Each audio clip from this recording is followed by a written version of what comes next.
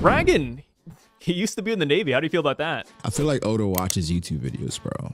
Like he read a good theory and was like, you know what, that makes sense. That makes sense. I like that a lot.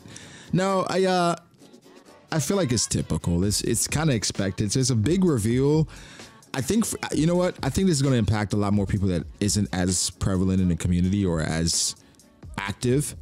So for like anime watchers. Yeah. So for the casual, they're going to see like Dragon being in the Navy. Like, oh my God, I could have never guessed. Whoa, Dragon in the Navy? No way. You know, and this is one of the oldest theories that we've had in the community for a long time. So it's almost like when things get confirmed, unless they're super obscure, it doesn't get the traction that it probably should, because a lot of people make theories to get credit for them. And so because everybody said that Dragon probably was in the Navy, nobody can really take credit for it.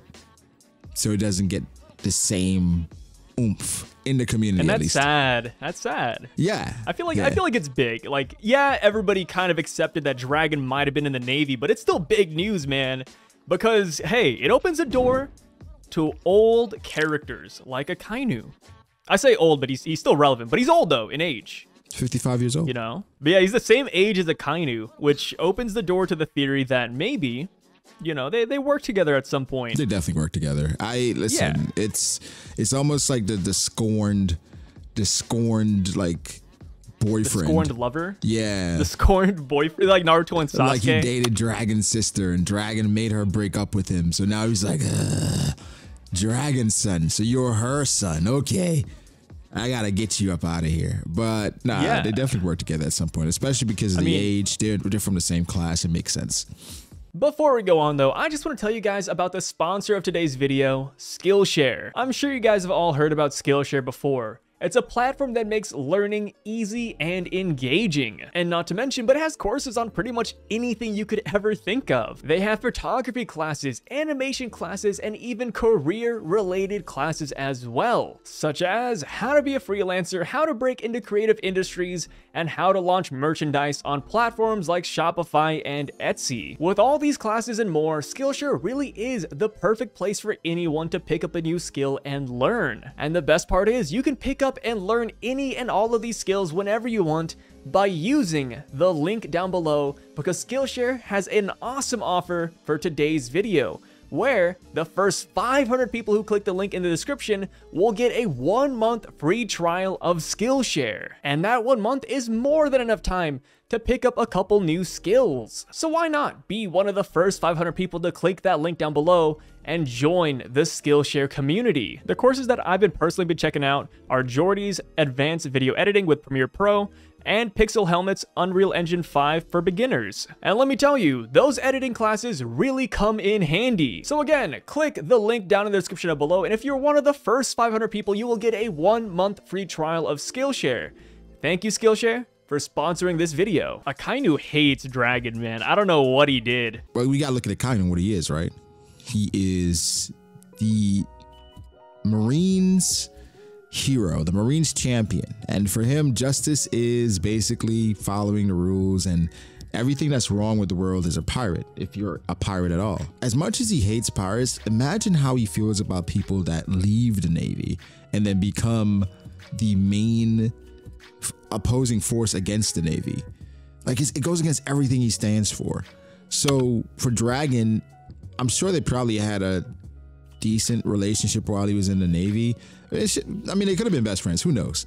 But now it is, bro, you're my enemy, and you are trying to tear down this organization that I bleed for. I bleed magma for this. I'm sorry, we just can't be cool. It's like Kuzan, right? Like, I bet when Kuzan left the Navy, Akainu's like, man, I've already went through this once, now again. Like, I feel bad for Akainu. Like, all of his friends are leaving him. Yeah. Like, all he has left is Kizaru. Yeah, for Akainu, it's tough, but that's heavy as the head, right? Like, that comes with it. That's why I love the panel so much when he went out to the balcony and said, I decided to become the fleet admiral of the crazy era. And he said he's gonna drive them back into the sea. Like, that was dope, you know, to see that he's not he's not really backing down. He's kind of like standing 10 toes down. And I love it too, because when Dragon dropped the reveal that he was once a part of the Navy, he said that he found no justice there.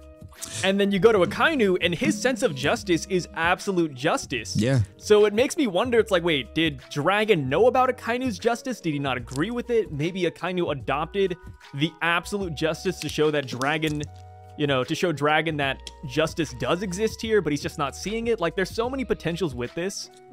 And I love the line when he said that there's no justice, because minus Akainu, like, all of the admirals have their own sense of justice. So Dragon saying that is saying that none of those justices are valid.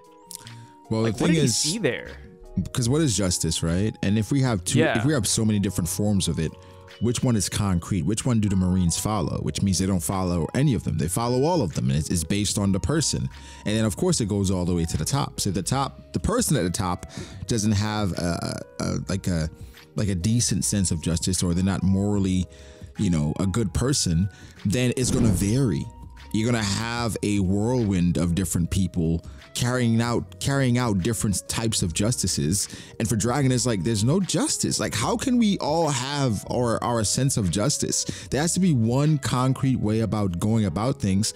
And the Marines aren't like that. Yeah, they have rules, they have different things, but it's like, for the most part, it's about maintaining power. If I'm Dragon, I understand it, because, bro, I'm probably leaving too. I'm like, bro, so there's no concrete way to do things. And then I have my stupid dad who like, I don't know. He's just accepting all the badness in the world, right? It's just like, you know what Garp is?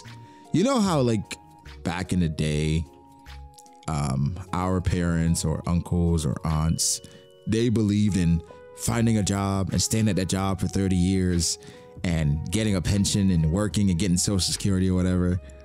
Going to college and graduating and, like, just that job security. And it's like, yeah, but this is a new way of doing things, right? Things have changed. It's different now, Grandma. And I think just as in regards to the Navy and how they kind of moving forward, Dragon saw the writing on the wall. It's kind of like, yo, they're not moving in a direction in which I can stand with, especially with my dad, who Garp is like, I'm just going to stay here and try to change it from within. Maybe how I act, I can influence enough people to be good people, and so I can start making change that way. Where it's like, I guess, Grandpa, but it's no guarantee. Not fast enough. Right? It's like and then it's not guaranteed. You're hoping that how you live your life, it can impact people. Now, granted, it has 100%, but let's be honest, Garp had to be more active for that to happen. It wasn't just a passive thing. Yeah, it influenced Sword, you could say, but Garp actively took on the role of training younger Marines, you know? And I don't know if he came to the conclusion like, okay, maybe I have to take on a more active role, as opposed to just going about and being the hero Garp, which does work. But what if I actually made a move? And I'm sure Dragon was fond of that, where it's like, okay, now you're impacting more instead of just waiting around. You're not doing anything. People are dying. You're just sitting here. Like, imagine, like 38 years ago, you're vacationing and all this stuff is happening in the world, you know? So, and then he shows up to God Valley, and then he learns that Garp, you know, helped the Celestial Dragons get away. It's like, dang. Yeah. Garp is a great guy, but he is just letting a lot of things slide. But it's one of those things where it's like, I don't think anybody in the Navy can even change that. Like, that's a whole systematic change. Getting rid of the Celestial Dragons is not that easy. Right. And that's why Dragon would have to leave the Navy and form the RA to even get that rolling. I was thinking about the Revolutionary Army and the whole process of forming that. It is just, imagine. It's work. Right? It's work. Not only you're going up against the world's strongest force, but you're in this world in which everything you stand for, the world is against, is created to go against. So now you have to convince people to go up against this superpower. You have to trust people that you're bringing into the fold, that they don't expose you and betray you, because if they do, then everything is over. And again, this is the beginning of this revolution, meaning it's like typically revolutions and change, it takes generations, right? Dragon is the one who started this, and it is still a process, and he had a whole plan. He's recruiting people, and so it's like that whole job. That I think just that movement alone. I know you don't like the guy, but I think you got to get credit for that, you know? Just throwing me under the bus. No, I like Dragon. I want to see him do something, you know? I want to see him fight. I want to see Dragon, like, showing off his powers a little bit. That's all it is. I don't know. I respect the grind, but I want to see it. I want to see it. That's the thing. I want to see it too, but it's off of what he's already accomplished based on expectation or based on how hard. Just thinking about something like that and how far they've gotten, you can't really put it into words. He's the world's most wanted. Well, we're assuming based on the dialogue and the verbiage in the chapters, etc., that he's the world's most wanted man ever, meaning he'd have a higher bounty than even Gold Roger, which makes sense. Yeah. Because he's going after the Celestials, right? Like Gold Roger didn't do that. With Dragon, though, I love the fact that he was revealed to be a Marine. I can't wait to see more of it, especially him and his interactions with the other admirals or, you know, former admirals, whatever. But this is a big W, big theory confirmed. Big theory. And here's the thing. There's been this ongoing thing throughout the final saga. We had Luffy versus Kizaru, Garp versus Kuzan. Do you think we're gearing up for another monkey family fight against an admiral? We might have Dragon versus Akainu. Do you think that's in the cards? I always felt like Sabo was going to fight Dragon. I mean, Sabo's going to fight Akainu. Because it makes a lot of sense, him overcoming Akainu with Ace's fruit. Because let's say Sabo's fighting Akainu and then Akainu's overwhelming him and Dragon steps in. It's just like, it just reinforces like, yo, that fruit is just never. Magma's way better than Magma's fire. Way better, you know? But something that went against like my theory of correction and somewhat vindication, because that's kind of like my logic behind it. Kid and Shanks. I was like, well, Oda let him lose his arm last time against Shanks. You know, that's sustained. People sullied his reputation. There's no way Oda lets Kid. There's no way. Go out. They lose twice. Oh, this one is. he lost worse this time. Okay, well, yeah. So it could happen. It could happen where Sabo goes out against Akainu and he loses, and he's losing badly, and then all of a sudden, Dragon has to step in. But here's the thing, Oda can be very gracious as well. Like maybe Sabo versus Akainu, maybe this event does happen, and then Sabo, in a brief moment, shows that fire can beat magma with crazy haki or, you know, strategy. Awakening. And then Dragon steps in, he's like, hey son, let me do this. I got some beef with this man. That'd be dope. I ain't gonna lie, that'd be really dope. Do you think there would be some world where Dragon and Akainu work together? You talking about in the future?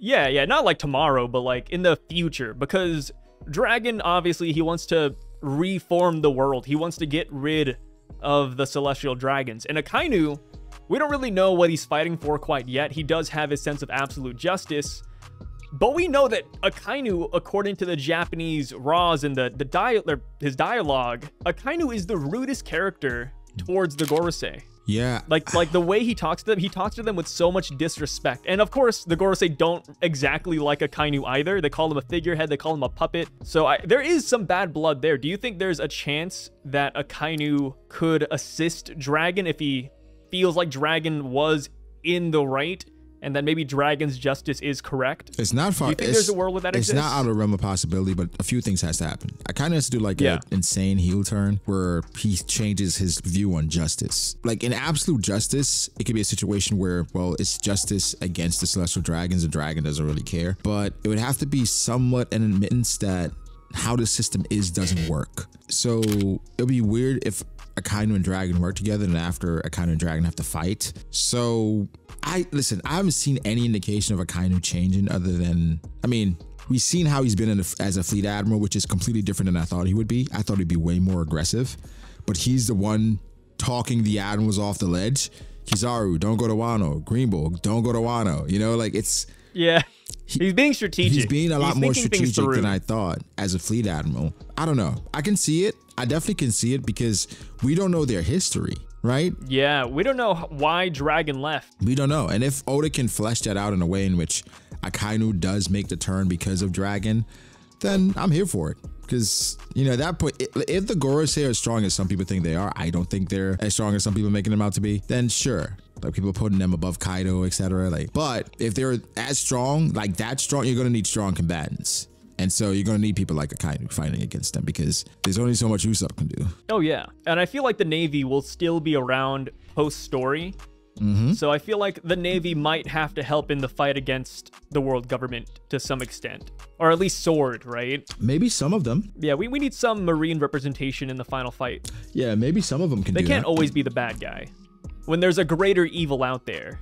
I mean, like, we already have Fujitora, who's like basically the Marine working against the Marines. Yeah. So he's working for the people. Yeah, Fujitora is 100% for the people. Like, he was fighting against Green Bull while they were being raided by freaking revolutionaries. So if Dragon in a parallel universe was still a part of the Navy, what would his Marine name be? Because we have the red dog, we have the yellow monkey, blue pheasant, what is it, green bull, purple tiger. What do you think Dragon would be? White dragon? White dragon? Yeah, maybe. That'd be a good one. Yeah, we don't have a white, do we? No, because there's been like I said, there've been hella theories about Dragon being a Marine. Hella theories. They brought out like the Chinese, bro. zodiac. Yeah, bro. They went deep. They went deep. So I'm sure you've seen this, and I've seen it, and I've talked about this before, but I don't know why. I'm a simple guy, right? Like, I hop online, I see numbers, and I go wild. Did you see the theory that Dragon will appear present day in chapter 1100? No, I didn't see that theory. So the theory is based on numbers because Dragon was first introduced in chapter 100, yeah. And then Luffy had a chapter titled after him in chapter 1000. So people are saying 1100 will be the reunion. I don't even know if I could call it a reunion because they've never met. A union. It will be when Luffy and Dragon finally meet and team up against Saturn. And I was like, you know what? That'd be pretty solid. Do you think Dragon has any potential?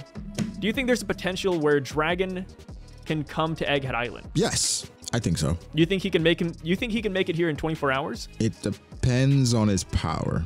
Because if he can just fly, then sure. Yeah, because I mean, Kaido was gonna try to go over to Marineford, right? And then Shanks stopped him, and then he showed up. Yeah, so it's like, if he can fly, then yeah. Dofi left from wherever the heck he was flying, like attaching his string to the clouds, just gliding. He made it all these the way guys to are Punk fast, Hazard. man. Yeah, so if he can fly, it's, you know, I don't know if he can, like, do you consider what Dofi, he's gliding. Yeah, he's doing like a little bit of a Spider-Man action, right? He's swinging. Yeah, he's swinging from clouds. Yeah. Dragon, if he has any wind-related power, because if we're putting him on the same area as Akainu and Kizaru and all them, then there's a good chance that Dragon does have a Logia power, and wind Logia could be a thing. Yeah. So, hey, I would like to imagine with wind powers you could fly, just like Aang from the Avatar. You know what's crazy? Like, just simpler times, because I'm looking at a clip now of Doflamingo just gliding on clouds when Doflamingo was the threat. Like, Doflamingo pulling up. It's like the good old days. Yeah, like you said, when times were a lot simpler. Yeah, you know. And now you can't bring up Doflamingo without somebody bringing up Jack from the Beast Pirates, Cracker. Yeah, you know. Oh, man. Like, oh, but how would Doflamingo fight against Saturn? And it's like, oh, he's right. You know, like, what would Doflamingo do here? I don't know. Maybe the Conqueror's Haki would come in clutch, but yeah, who knows? Yeah. Prison body Doflamingo could go crazy. Based on power creep, it's hard to scale him, but Dofi's one of the best fighters we've seen in the story. He'll come back into relevancy somehow. I feel like he has to fight a Celestial Dragon. With how much he hates Celestial Dragons, I want to throw him in there too. Anybody who shows any disdain for Celestial Dragons could join us in the final war, and that's why I brought in Akainu, just because he's so dang rude to him. Like, maybe Dragon beats Akainu, then Akainu's like, ah, dang. I'll help him this one time for old time's sake. You know, I was thinking of a situation like that. It's kind of like Magneto and Professor X. Because Magneto and X were working together back in the day, right? Trying to grow something together. Magneto leaves because he's like, yo, this ain't working. And then he kind of starts his own thing that's a lot more radical. And then at the very end, they come back together to fight against the powers that be. That's how it, man, and people eat it up too. You can't tell me people would not eat up a Dragon and Akainu team up. I think we figured out especially after like a Dragon and Akainu flashback where we know like what went wrong. Yeah. Oh man. You can't tell me Akainu's not thinking about Dragon, because ever since Dragon abandoned the Marines, I feel like that's why Akainu doesn't like deserters. Like at Marineford, we saw Akainu get rid of some random dude who's trying to leave, and it's like, oh, maybe he's thinking about Dragon. Like, yo, like Dragon did this exact same thing. He was running away, huh? Yeah. Maybe there's something there, man. I like it. Feels bad. Feels bad. I like it. I like it. Ooh. Well, hey, Brago, thank you so much for stopping by. Absolutely. Thank you for having me. Always a great time. Always a great time. Yeah. I was like, you know what? Since we have to talk about Akainu, I got to bring the big man in himself. I mean, every time Akainu's involved, I'm down. Your favorite character. I know. He's definitely mine. It's crazy. I put him top 3. Because he's not even in my top 5. Really? Yeah. I'm not even sure if he's in my top 10. Okay, that's actually blasphemous. Don't say that too loudly. It's gonna ruin people's perception of you. I don't know if any admiral other than maybe Garp. Garp? Okay. Yeah. Yeah. Garp might be top 10. I mean, it's category. We got the Law. We got Ace. We got Doflamingo. We got Shanks. Hey, you put Ace in your top 10? He's in my top 5, top 3. What? What scene sold you with Ace? The first one. Like where they meet in Alabasta? No, in Drum Or the Kingdom. first one, like in Drum Kingdom? No, that's I was hoping you wouldn't say Drum. Okay. Now you're joking. There's no way Ace wearing all black in Drum Kingdom, like swaying side to side, sold you. He's just like me for real. No way. He was wearing all black, right? He's wearing all black, just walking through. Yeah. Yeah, it's like Oda gave him like a little silhouette in the anime, dude. Yep, that's all. That's crazy. That's it. That's all I needed. And then he's like, I'm looking for a guy named Blackbeard. Listen, I think mostly I like Ace a lot because he's an older brother and I'm an older brother, and a lot of the things he stands for is kind of, Yeah. So I think it's more. I resonate with the character, and I relate to him. Okay. Yeah. See, I like that you have a reason grounded in reality. It relates to your daily life, and the reason why I like Akainu is because he reminds me of my dad and my upbringing, where it's just like that absolute justice. He's really headstrong. My dad actually looks a little bit like Akainu too, so it's like, I respect it. I respect it. No, that's dope. Yeah. That's dope. So I also have a grounded reason for liking good old Akainu. And yeah, you could say he's brutal, but it's in a way it is justice though, No, it is. Like in Akainu's eyes, Ace is a bad guy, Luffy's a bad guy. Like he's not exactly like taking the time to like look at the Carfax. He's just black and white. Yeah, but very black and white. You are you're a pirate, and pirates, there's a thing that comes with it. So yeah, he's like an old school parent. That's why I respect it, Yeah, I love the guy. Yeah. Well, hey, thank you again, man. Absolutely. Thank you again, and thank you guys for watching. We'll catch you guys next week. We're finally getting 3 chapters in a row. That's kind of big. Yeah, I think this 3 is the chapters first in a row. Time in months. Yeah, but I don't know if it's gonna happen anytime soon after this. So yeah, you don't think it's gonna happen again? Man, we're going into the holiday season. You know how crazy it gets. Yeah, Oda's gonna take Christmas off, New Year's off, Thanksgiving, and you can't tell me. I know people are gonna say, "Oh, but it's Japan. They don't celebrate Christmas, dude." Japan loves Christmas. Let me tell you. Yeah. Right when Halloween is over, you got Colonel Sanders dressed up as Santa Claus. You got fake snow littering Shibuya. Like, oh man. Yeah. The Japanese love Christmas. Yeah, it's they celebrate. So just they celebrate hard. Be ready. I think it's because there's not a lot of Japanese holidays out there. Okay, so just like take advantage of the ones that the world celebrates, because that's kind of how it is. Like in the Caribbean, like a lot of people celebrate like Halloween and like Thanksgiving and stuff like. Yeah. They don't even know where like it stems from, or like the religion behind it or anything. Whatever. It's like, oh, dude. Yeah. People just want to have fun. Exactly. Yeah, it's nice. It's lighthearted. Right. And plus, like, there's no Japanese holiday that permeates through America, right? No, not really. Yeah. No, I can't think of it. They just want to partake in a worldwide celebration. That's all it is. And I admire that, dude. I'm with it. It's simple. So yeah, expect no chapter during Christmas or the New Year. There'll be videos though. Yeah, there'll be videos where we talk about Brago's top 5. Yeah, well, maybe we'll work through that. We'll see. I gotta actually make the list, and then we'll get there. Then you gotta make the list. I already got mine, dude. I'm ready. I gotta make the list. Once I make the list, I'll reveal it for sure. I stay strapped with the top 5. I got Rob Lucci, Mihawk, Akainu, Crocodile, and I'd be hard pressed, but I think I'd throw Doflamingo in there. You have a man in there that hunts rabbits. Wow. Oh, sorry. Not Doflamingo, Garling. There we go. That's better. Garland. Watch this, kids.